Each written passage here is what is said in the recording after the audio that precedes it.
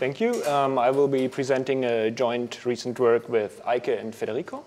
And I will be talking about generic group lower bounds, and sort of the motivation why we looked at those concrete problems stems from investigating the scaling behavior of public key encryption. So I will be talking a bit about this as well. So a short overview on what I want to talk about. So since it is a rather unusual security notion, I will start with an introduction to multi-instance security and then talk a bit about scaling. Then I will briefly discuss our main results on the scaling behavior of #gamma key encapsulation. And then I want to spend most of the time of this talk on talking about our new generic group lower bounds on the hardness of computing, like multiple instances of development type problems, which are sort of at core on our insights in the scaling behavior. Good. Let's start with multi-instance security. So usually when we define the security of cryptographic schemes, we require that it should not be feasible to break the security of even a single user. And sometimes we even look at more general, stronger notions of security, like multi-user security, where you would have a set of users. And now we still require that it should not be possible to compromise a single user. Now in this talk, I will use a different notion of security. So what we have here is multi-instance security, where we actually only consider an adversary, or only consider the break of the scheme if the adversary is actually able to compromise the security of all users. And what we are interested in is sort of the relation between the hardness of breaking n instances of the scheme compared to breaking a single instance. So we could illustrate this like this. So on the x-axis, we have the number of compromised users. And here on the y-axis, I have the computational effort. So you can just think of the running time. And as you can see, so attacking one instance of my scheme takes time t. And now there could be different scenarios. So in the best case, you would imagine that the only way to attack several instances of the scheme is to basically rerun the full single instance attack. So in this case, the behavior would scale linear in the number of users. However, it could also be worse. It could be that already an attack on one instance of the scheme would give you some information which now enables you to break like more and more instances of the scheme very efficiently. And sort of the question we ask in this work is, what is the actual behavior? So this probably at first glance sounds a bit obscure, because in theory, of course, we choose the parameters of our scheme such that it should not even be possible to break a single instance of the scheme. And this, of course, in particular excludes attacks on several instances. However, in practice, actually, it's quite widespread that users rely on outdated parameters. And now in that case, it could be possible that if we consider adversaries which have access to substantial resources, might be able to break like single instances of the scheme. And now this scaling behavior can make a huge difference. So if the scaling behavior is good, then still we have like a mounting cost of computational effort needed to break like the scheme. On the other hand, if the scaling behavior is bad, this could translate into a large-scale attack where an attacker is able to break lots of instances in basically the same time as one. And this has been, in fact, exploited in the famous logjam attack of Adrian et al. So there, the authors were able to perform a man-in-the-middle attack on TLS, instantiated over finite field subgroups of bit length 512. And so it's a pre-processing attack. So after performing some substantial pre-processing, they were able to attack every instance with very low effort. So here, essentially, attacking 1 million instances of the scheme in this parameter range is just twice the cost of breaking one instance. To make sure I understand. Yeah. Just a question about under simplification, the parallel repetition. Like you have one instance, how is it to break many instances? So the distinction between the focus of this focus as a general question of parallel simplification. I guess you could see it as a subcase. So we focused on public key crypto here, yeah. But you have correlation between the instances, right? No, so the example we will look at is actually like multiple D-log instances over the same group. So the correlation is that it's in a single group. So there you can do more efficient things. So you study parallel simplification via parallel repetition, but in the specific case of specific public encrypted. Yeah, we kind of focus on particular problems. Question of out of identification. Yeah. Thank you. Yeah, and sort of what we try is to quantify the scaling behavior, and then quite intuitively, I think so what we look at is, so this is kind of hand wavy, is this scaling factor of the scheme, which is the fastest time, the fraction of the fastest time to break n instances of the scheme compared to the fastest time of breaking one instance of the scheme. And in this talk, I will only focus on adversaries which achieve overwhelming success probability, but we cover like more general settings in the paper. And so the question is it possible to derive lower bounds on the scaling factor? And now we sort of take a hard turn towards those specific problems. So we consider hashed Al-Gamal in idealized models. So we rely on the random oracle model and also the generic group model. And see, yes, in this case, it is possible to do so. And we, as you can see, this is sort of our main result on the scaling behavior. There are two cases. So if you consider hashed Al-Gamal in how it's usually instantiated in practice, so if every user works with the same group, for example, a standardized elliptic curve, then you see that the scaling behavior is not optimal, but actually scales with the square root of n. But on the other hand, if all users would have their own groups, so we model those as independent generic groups, so it's probably not too surprising, you actually get an optimal scaling behavior. So our approach, so the upper bound, there's actually not much to do, and I guess I'm not supposed to talk about it anyway.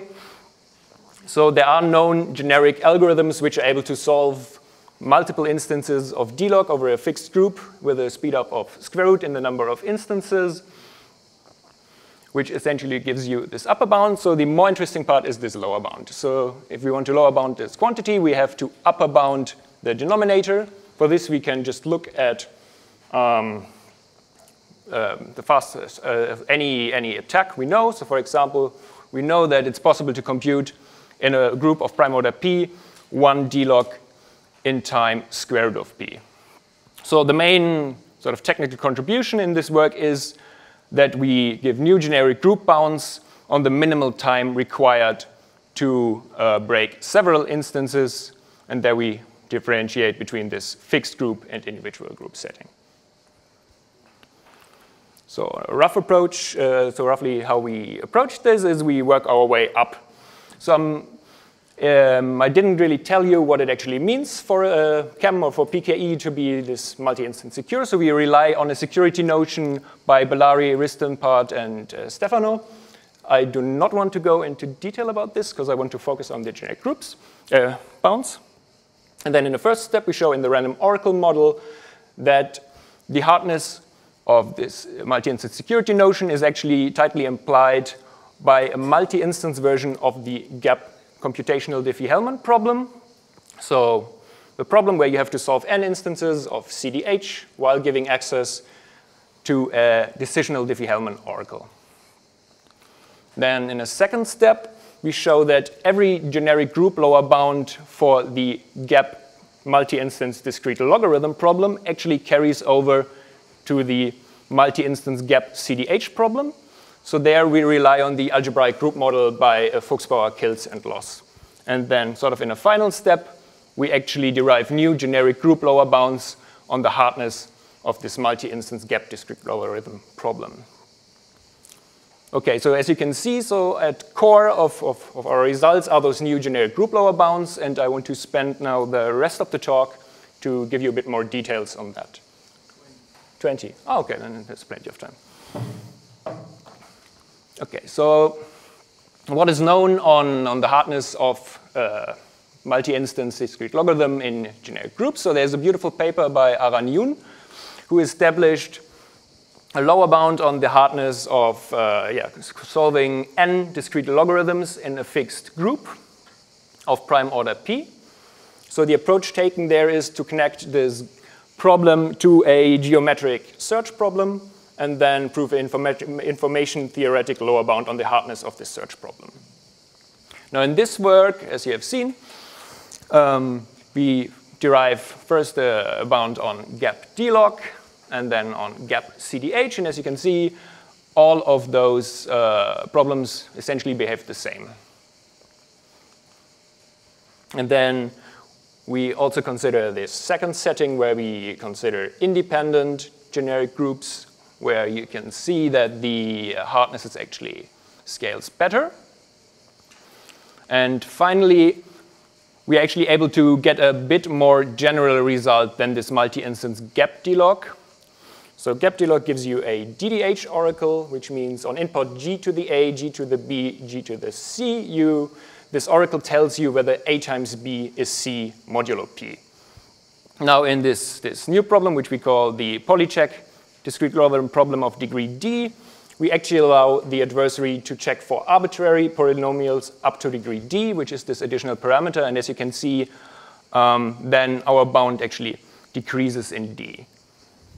And this problem, so for all of those problems, we actually know that those bounds are optimal. So there exist corresponding algorithms. With this one, I do not know. You say individual here, so how do you model this in the generic model? It's really independent groups? So yeah, it's group independent generators? So. Yeah, this we also consider, but this doesn't give you anything. No, it's really n independent generic groups. Yeah. Good. So now I want to go a bit more into detail about how we approach this gap delog problem, which we also connect to a geometric search problem, because I think it is quite interesting. Mm-hmm.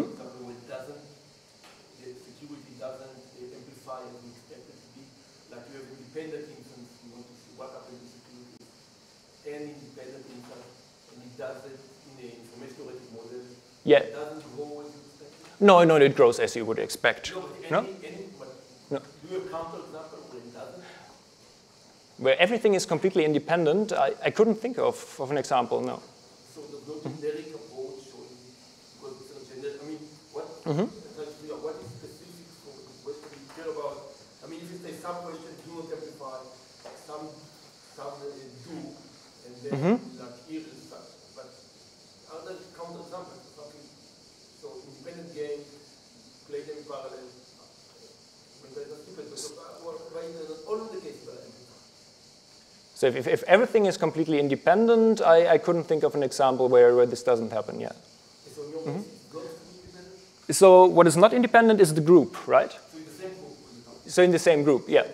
Right? We have this speed up of square root of n. Okay. I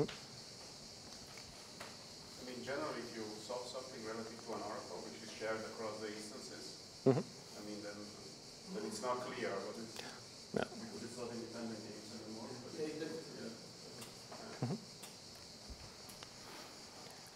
Okay, so let's have a bit more detailed look at this gap delog bound. So first, a short, the multi-instance delog problem, as you could imagine. Now we consider a fixed group, so we would sample n group elements uniformly at random. Then the adversary on input of those group elements has to output the discrete logarithm of all of those group elements. So in the gap setting, we additionally give the adversary access to this decisional Diffie-Hellman oracle. That is, it can query G to the A, G to the B, G to the C, and then the oracle is going to tell the adversary whether this triple of group elements actually defines a Diffie-Hellman tuple with respect to this group generator G. And as I said, we consider this in the generic group model. So we restrict our view to algorithms which only rely on the group structure, but do not exploit anything being like concrete instantiation of the group. And this is typically modeled by not giving the adversary direct access to the group. Instead, it only gets those opaque handles.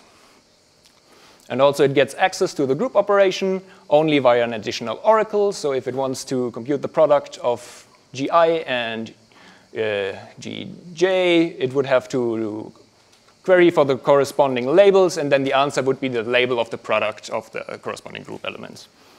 And of course, also the decisional Diffie-Hellman oracle will be defined with respect to those labels. Okay, so as I said, we want to connect this to a geometric search problem, and what we rely on there is a kind of standard trick with generic groups. That is that all the group elements that the adversary knows actually correspond to affine functions in those challenge exponents. So I will run you, if you haven't seen it, through a quick example. So it could be that the adversary in his first query queries for twice the same label, so L1.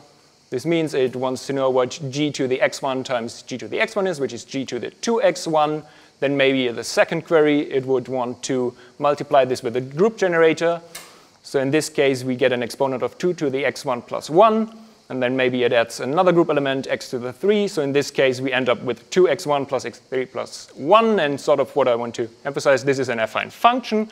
And since we assume that the adversary does not obliviously sample labels, this holds in general. So every group element or the adversary knows will actually correspond to some affine function in those challenge group elements, in those challenge exponents.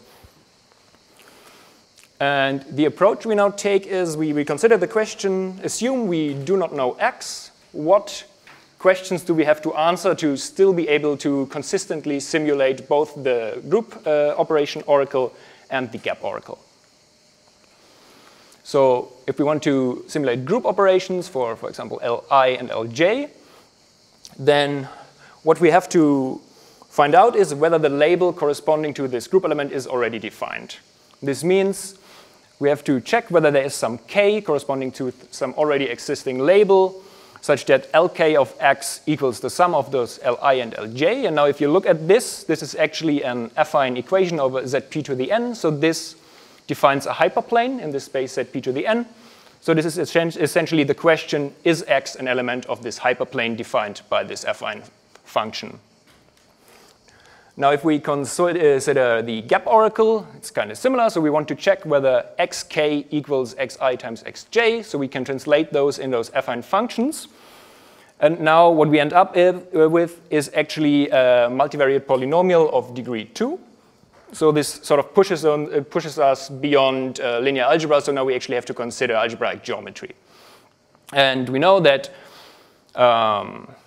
such a multivariate polynomial defines a hypersurface that is exactly an algebraic set which is generated by a single polynomial in Zp to the n. And sort of to answer gap oracle queries, what we have to answer is x an element of this hypersurface? So what we see is that this gap multi-instance D-log problem actually corresponds to a geometric problem, which we call the search by hypersurface queries problem of degree 2, because all the polynomials we considered there were of degree at most 2.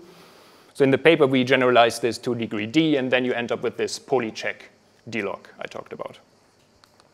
So this could be visualized like this. So in this problem, we consider the space Zp to the n, and we sample a random point in this space. So for those pictures, I will always use dimension 2, and also I will plot those hypersurfaces over the reals, because otherwise it's a bit hard to see something. So the adversary gets no input, but is allowed to perform those hypersurface queries. That is, it can specify arbitrary hypersurfaces of degree, in this case up to 2. And then as answer, it's going to receive whether the point x it is looking for actually lies on this hypersurface or not. And so in this example with the parabola, x lies on this parabola, so the answer would be yes. Then maybe the adversary would query for this hyperplane. The answer is no. There's another no. Now he is lucky again. So now the adversary would know that actually this point x it's looking for lies in the intersection of those two algebraic sets, which is just a collection of points. Oh, okay, I can actually slow down. Yeah, so this is just a collection of points. And now the adversary could actually proceed by trying to pick out like particular points or simply guess x. Good, so this is this search by hypersurface problem. And what we obtain is that from every adversary against this generic group problem we are actually interested in, which is the multi-instance gap D-log problem, we are able to build an adversary against this search by hyperplane problem, having the same advantage. And as you can see, we have a quadratic blow-up in the number of queries. And this stems from the fact that when we simulate the group operation oracle, we have to check against all already defined labels, right? And now this allows us to simply focus on this geometric search problem and to find an information theoretic lower bound for it. So this is what we are able to obtain. Every adversary which makes at most q queries has an advantage which is essentially bounded. So I dropped some constants in the brackets, which are rather small, by q over np to the n. So you can see that the advantage actually decays exponentially in n. And also you could interpret this as that the best way, or the only way an adversary has to be successful in this problem is actually by doing a brute force search in each coordinate. Right? It could spend p hyperplane queries to single out each single coordinate and then would find the point. So how do we prove this bound? So an adversary applying this hyperservice game, the only input it gets is the stream of bits, which are the answers to its hypersurface queries, right? And what we want to do now is to show that actually we can restrict our view to a smaller class of adversaries for which at most n of their queries are actually answered with a 1. And to do so, what we are going to show is that actually already n hypersurface queries that return 1 determine the point x up to some okay-ish probability. And this means we can restrict our view to those adversaries, and then if we fix the randomness of an adversary, we can actually compute an upper bound on the number of streams, bit streams of length q, which have at most n ones. So this was already done by Yoon. And we see that actually the fraction of those input streams is comparatively small compared to the number of points in this space we are looking at. So the main step is to show that actually, without loss of generality, we may assume that there is at most n queries which return 1. And for this, we give a reduction, which transforms any arbitrary adversary into an adversary making at most n queries. And so the idea behind this reduction is that it will always keep track of some algebraic set of which it knows that the point x, which it is looking for, is contained in. So if there was no successful query yet, then this set will actually be, of course, the full space. Then maybe at some point the adversary will find the first, will make its first successful query. So now we see that the point lies on this parabola, which is an algebraic set of dimension 1. And then maybe at some point it has a second successful probability, and then the reduction knows that x is a point in this intersection, which is, so a collection of points is an algebraic set of dimension 0. So as you have seen, I've been emphasizing the dimension of the set. So the intuition is that for each, at each dimension of this algebraic set, we consider we want to spend at most one query which returns 1.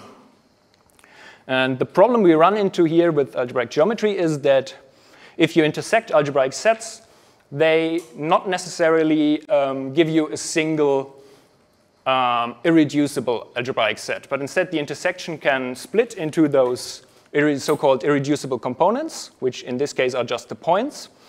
And those are themselves algebraic sets, so those could be picked out by the adversary the reduction is interacting with by additional hypersurface queries, and then the reduction, of course, wouldn't know how to answer.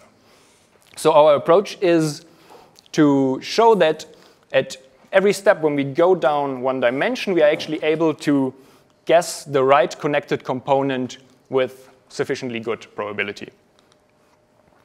And I will visualize this like this. So we started with an irreducible component of dimension 2, then went down to a single irreducible component of dimension 1, and then we have seen that it actually splits into those multiple irreducible components. So here the picture is kind of easy, but in general, if we go to higher dimensions, this could look quite complicated. And sort of the goal of our reduction is to guess the correct path through this graph.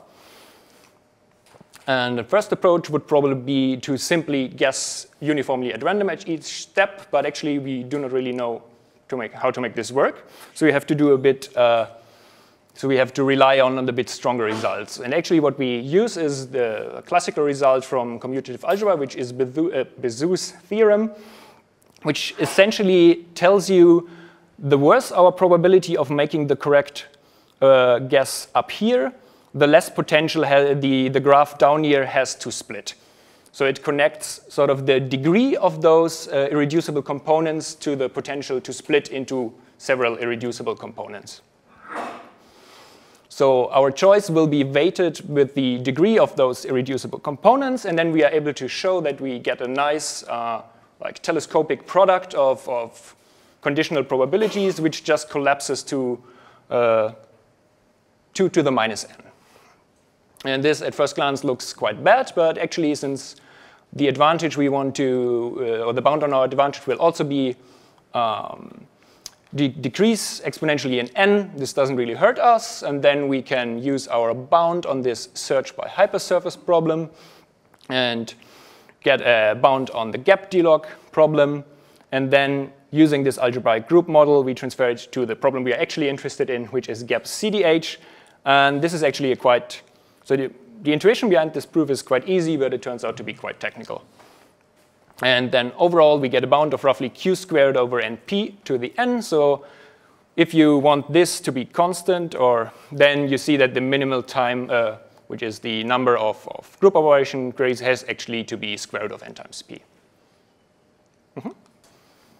OK, so let me sum up. So what you have seen is we derive several new generic group lower bounds in the generic group model, and we consider there's two different settings, either with independent, freshly sampled generic groups or with a fixed group, and you can see that then the behavior of our bounds is actually different. Maybe so open problems, yeah. I think in general it's quite interesting to look at the scaling behavior of other cryptographically relevant problems. Here are two which are more in the style of those generic group bounds. So we have this bound on multi-instance gap D-log, which gives us also a bound in the generic bilinear group model. So there it might be interesting to close some gaps for certain kernel assumptions. As for example, kernel linear, where the best known attack, up to my knowledge, would be to compute multiple D-logs, while the best lower bound we have is actually that of one D-log. And another problem would be to actually consider those bounds with preprocessing. So the most interesting there would be probably this bound, as it heavily relies on this algebraic group model. So I think for all the other bounds, you can just apply the techniques talked about yesterday by Xiao. So, but for this one, it would be actually interesting to make the algebraic group model applicable to preprocessing. Yeah. Thank you.